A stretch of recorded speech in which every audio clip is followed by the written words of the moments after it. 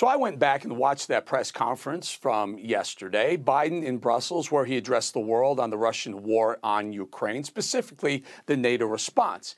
It was a total dud. It fell flat. Joe Biden wasn't the lion that we had hoped for, the lion that would tame the Putin dictator. Instead, Biden was a lamb, laying over, looking for someone, anyone to scratch his belly. Here Biden says the quiet part out loud. Listen. Sanctions never deter.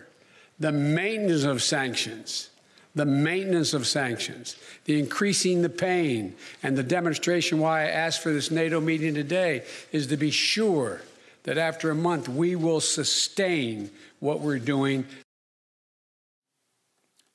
Right before that, he said they never intended sanctions to deter Putin's behavior.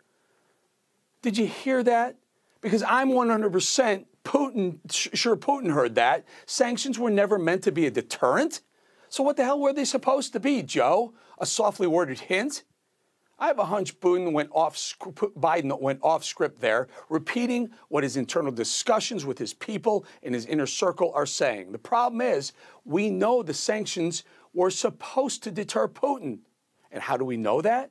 Well, virtually his whole administration said so. That's how. Behold, the Biden getting self-owned. The purpose of the sanctions has always been and continues to be deterrence. The purpose of the sanctions, in the first instance, is to try to deter Russia from going to war. As soon as you trigger them, that deterrent is gone. And until the last minute, as long as we can try to bring a deterrent effect to this, we're going to try to do that. We do see them as having a deterrent impact, right? It doesn't mean they're 100% foolproof. Nope. So there it is. Biden admitting yet another strategy he and his minions put in play is failing in real time. See Afghanistan, inflation, the border, crime, and now add Ukraine to the growing list of Biden failures. The problem is, a failure on this stage could become catastrophic for America. Putin and his death squad are bombing civilian installations, maternity wards, schools, and that drama theater holding hundreds of women and children. We just learned so far up to 300 of the most vulnerable Ukrainians have been found dead, and they're still digging them out. And remember that picture showing those signs that say children big enough to be seen from satellites. That means Putin is willing to violate rules of war to get his way. So are nukes next? Listen to Putin's foreign minister suggest that if NATO pushes Russia, well, yeah, they'll use nukes. If Russia is provoked by NATO, if Russia is attacked by NATO, I don't know. So we are nuclear power. Why not? When you're dealing with a nuclear power, of course you have to calculate all the possible outcomes of your behavior. Why not? Yeah, just like that. Yeah, why not? We'll use nukes.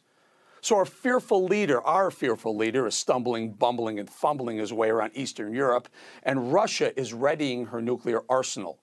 For those who may not recall what that might look like, look at this video made to warn Americans what happens when a nuclear warhead detonates on a civilian area. Look at that. Homes vaporized, completely destroyed. Nothing left standing within miles of the explosions and the devastation that's left after an attack. The nuclear radiation seeping throughout the region. Here's what Hiroshima looked like. Look at that. Is that what's in store for us if Putin finds himself embarrassed on the world stage? Who knows what he might do? Because we have a president who's been tiptoeing around Putin like a pussycat, not wanting to poke the bear. But so far, tiptoeing around Putin has gotten women's maternity hospitals bombed, children's drama theaters demolished, a city filled with innocent people destroyed, and more pain to come.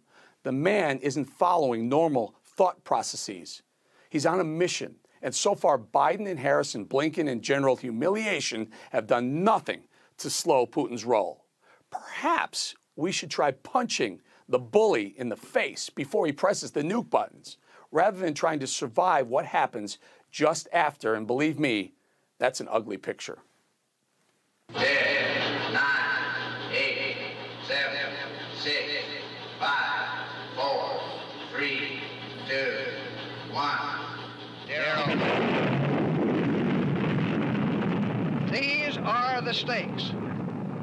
to make a world in which all of God's children can live. Well, he's got 6,000 of those folks. Earlier today, Joe Biden was speaking with American troops in Poland, explaining to them what they're going to see when they go to Ukraine. When they go to Ukraine. Listen. Look at how they're stepping up. And you're going to see when you're there, and some of you have been there, you're going to see women, young people standing in the middle in front of a damn tank, just saying, I'm not leaving. I'm holding my ground.